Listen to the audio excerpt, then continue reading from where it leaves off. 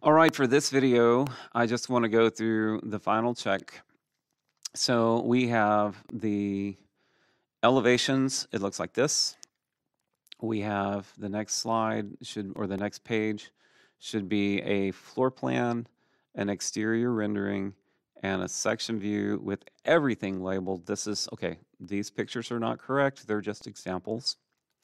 Next one is a floor plan with the room tag schedule.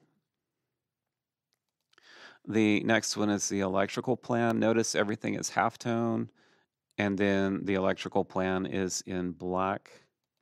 We have a plumbing plan where you can see the different lines. Blue is cold water, red is hot water, and green is sanitary sewer.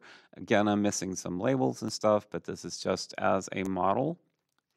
I have the door and window tags and schedules, and then the last one are some interior views that I rendered, okay? So what you notice now is right now it just says owner, project name, that sort of thing. So what we're gonna do, what you would need to do is go through, fill in this first title block, put who's gonna own the house and the name of this project, and then you can put any project number you like, and you can put today's date, your name, and checked by, you can put Mr. Huff, and just fill that in again here, and on here, and on here, and on here, and on here, and on here, and on here. It's attention to detail at this point. So I should see the same owner and project name and the same information in this. In the real world, if you had different people doing the different drawings, you would have different authors and different checked by. But you can just use me as the checker and you as the author. And that will be enough on that. When we're done, you're going to export this as a PDF. So I just realized something. We don't have dimensions on the floor plan. So let's go to the floor plan, zoom out a little bit. I'm going to turn on the crop region view so I can see where we're at.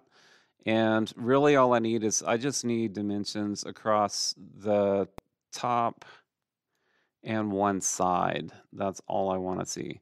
So what we're going to do is go to annotate, and we're going to go to aligned, and I'm just going to click from one corner to the next. So you're just going to go from wall to wall, and then we're going to go from this wall to this wall, make those click together, this wall to this wall.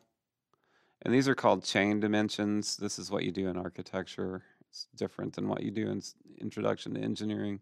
So that will give us the overall length of the house. And we're also going to do the same thing down here. Click the wall here to this wall, pull it over this way. So that's our dimensions on the house. And if we go to our drawing, let's turn the view box off again. And if we go to our drawing of our floor plan, you'll see we have some dimensions on there now. I'm going to use my arrow keys to, after I select this, we're going to grab that floor plan and move it down a little bit. I'm going to center some stuff up. All right. Now, as I was saying before that, we need to export this as a PDF. So what we're going to do, it's actually not an export. We're going to choose File, and we're going to choose Print. And in the drop down here for the printer, and I'll kind of move this up to the top so you can kind of watch what I'm doing. I'm going to choose Microsoft Print to PDF or something that says to PDF. The PDF print driver should be on all of the lab computers. And another thing we want to change is combine multiple views and sheets into one file. We want a big single PDF. And right here, we want to make sure we're in the house drawing. When I did this before, though, I had to go move it anyway. So I think we can set it here. So I'm going to put exported PDF. All right. And then what I want to do is click on selected views and sheets. And then I'm going to click this, and I'm going to go all the way through this. I'm looking for our drawings here. So I'm going to uncheck through. So basically everything that is a sheet that is your drawings.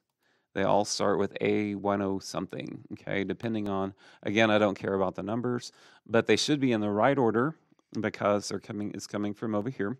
And you should have your elevation, your floor plan, your tags, your electrical, your plumbing, your door and window, and some interior views.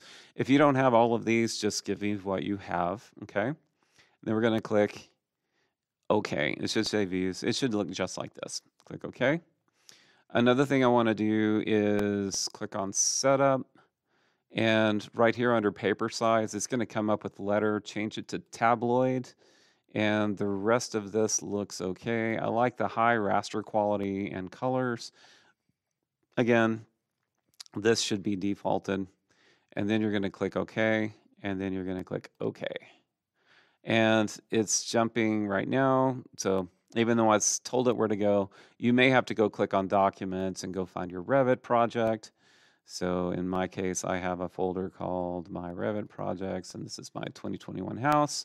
And just give it a name you recognize, exported PDF drawing or something like that. All right, so we're gonna save that. And it's thinking, it's thinking, it's thinking. Then I'm gonna go do Windows and E and open up a browser. And it's probably going to show it here as recent files, but if you need to go find it, it will be where you told it to go. In my case, Revit Projects, 2021 House, and then it's the exported drawing PDF. Let's open that. I have Adobe Acrobat on this computer, but you can see I have my exported drawing. I'm just going to go to the sheet where you can kind of see everything. That's not what I wanted. Okay, you can see this pretty much. So my first page is this. Be sure your title blocks are updated. That's one of the things I'm watching for. But here's the first one is just the elevations of the house. The second one is the floor plan that's dimensioned. You have a section view that's labeled, and we know that that came from right here, but when we adjusted the size, that section view marker went away. And I have an exterior rendering of the home so that we can see everything. Then I have the floor plan. I see a mistake. This should be room tags and it has electrical in it.